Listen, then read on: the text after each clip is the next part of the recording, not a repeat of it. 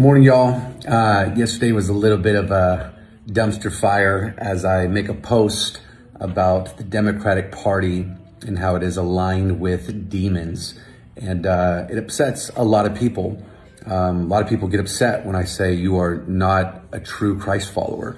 And the reason why is because people love to stay in deception. I love it when I get told that I can't say that when it's literally the job of a pastor. It's job in the fivefold ministry gift of prophetic voices to bring an alignment, a sharp cutting off, a sword that comes and cuts off a false thinking or a sinful mindset. I've been saying this for years now. Isaiah says this: a day is coming where men will call good evil and evil good. We are living in that day. But unfortunately, because so many Christians do not know God and they do not know God's word, they are deceived. Matthew 7 says this: many will say, Lord, we cast out devils in your name. We prophesied in your name. And Jesus' response on the day of judgment will be, away from me, you doers of iniquity, or you lawless ones. I never knew you. That word "new" is intimacy.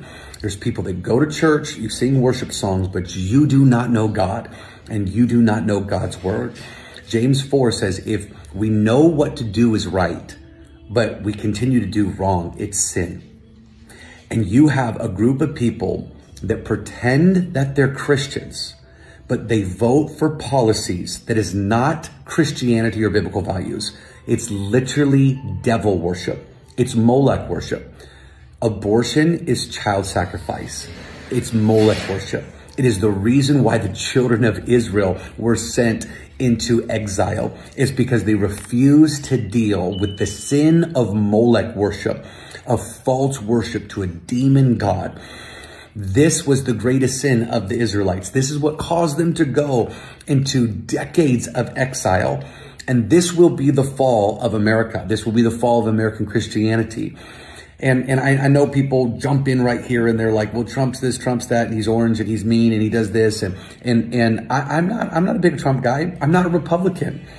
But when you sit back, there's only one party that is standing up at their convention saying, we're going to overturn Roe v. Wade. Listen to me clearly. I know people don't like this because most people aren't pastored. Most people aren't confronted spiritually. And most pastors just care if people show up and give. And then if they just show up and give, then they don't care. And I can care less. I don't really care if you like me. I don't care if you go to our church. I care that you know God and you're right with God. And if you think aligning with a party that is flippantly murdering children and celebrating it, and you stand in right standing with God, friend, you are not on the Lord's side. It blows my mind how people that think they're following Jesus can be aligned with worldly celebrities, wicked world leaders, demonically led politicians that defy God, that defy God's word, that don't want the Bible in school, that don't want anything to do with God in society. But you think that you're a Christian? You think you're a follower of Jesus? What, you think that you said one prayer, one place, one time, and your life doesn't reflect Jesus? You think that you're not bearing any fruit in your life? The other thing is people jump in, they're like, oh no, only the Democrats care about poor people. That's not true. It's not true. And if you look at these cities, they're being destroyed. All of their policies aren't working. The most devastated cities in America are what? Democratic cities, because what? Their policies don't work. It's mind-boggling. But let's get down to the real truth of it. And this is what people don't say because everyone's afraid of being called racist, and so they don't say this stuff. But the truth is the answers I heard over and over was simply this: I'm black, and because I'm black, I'm with her. That's what I heard over and over in my comments, in my DMs. This is what I heard. I'm a black Christian, and so I'm with her. What'd you do? You just did the same thing that gay Christians do. You tried to put an identity before your Christianity. I'm a gay Christian. There's no such thing. There's no category. I'm a black Christian. I'm sorry. There's no such category. There's no such category as a white Christian. And you say, wow, that's offensive and you can't say this. I pastor a very multicultural church, maybe one of the most diverse churches in DFW.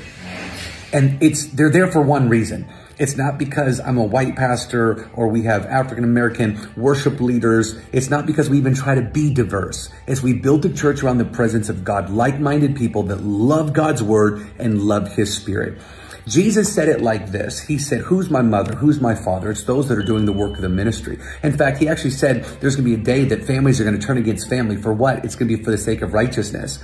And you're like, well, Landon, you're not black. You don't know. And I would respond kindly, you don't know. You don't know my story. You don't know what I've been through. You don't know what I've lost for the sake of righteousness. You don't know my own family stuff that's gone on because I don't talk about it publicly. So you don't know what has cost me personally to stand for righteousness in my own family. So yes, there might be friends that you lose. There might be tensions in your family. And I would say, friend, it is so worth it for the sake of righteousness. The prophet said it like this: choose this day who you're going to serve. I would remind you, for everybody that doesn't think that you're a fake Christian, is 1 John 3:10. It says, everyone that knowingly keeps sinning is not a child of God. You're a child of the desert. Rewind that and read it again. Say it again. Go read it for yourself. 1 John 3:10. Everyone that keeps sinning is not a child of God.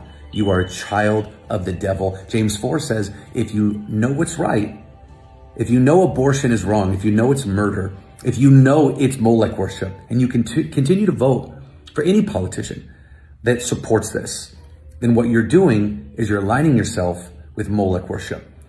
Revelations 3 said this: I would rather have you hot or cold, but if you're lukewarm, I'm going to spit you out of my mouth. That is so many Christians that think they're following Jesus, that they're a lukewarm, spitting out or rejection of intimacy with God.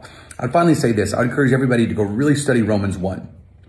Because the Democrat Party is aligning with Romans 1, the perversion, the immorality, the transgender, the false God worship, the rejection of God. Remember, in 2020, the Democrats took In God We Trust off their platform, and now they're bringing a new God onto their platform. I'm going to say it again.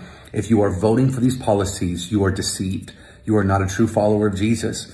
I didn't say you're not going to heaven. I'm saying you are not a dedicated Christ follower. I'm saying you are a fake Christian. I'm saying you are not aligning with God's word. It is so obvious. And no other thing trumps the bloodshed of the innocent. It's an abomination. Proverbs said God hates it. John the Baptist was full of the Holy Spirit in his mother's womb. And the same Greek word used for John the Baptist in the womb was the same Greek word that they used for Jesus when he was a baby outside the womb, because God put the same value on the children in the womb as outside the womb. It's time for Christians to wake up. I'm sorry you don't like this. I'm sorry you don't think I'm a nice enough pastor. I'm sorry that you're used to watered down, weak pastors that tickle people's ears and tell them what they want to hear and just hope they come to their church. But that's not the pastor I am. I never wanted to be a pastor. This is not my dream job. This is my obedience job. And if I'm going to do this job, I'm going to do it right. And my job is to call people to repentance. It's to call people, not with the spirit of condemnation, but a conviction to stand right and be what's right with God. Be people that know God and know God's word. Believe it or not, I love you all.